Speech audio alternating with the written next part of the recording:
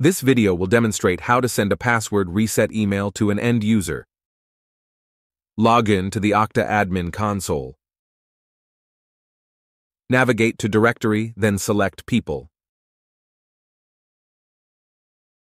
Search for and select the user in question.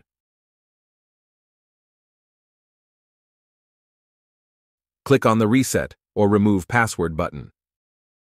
In the Reset Password window, select the option for Send a Reset Password email and click on the Reset Password button. The end user will receive the password reset email. Thanks for watching. If you found this video helpful, please like and subscribe to us on YouTube.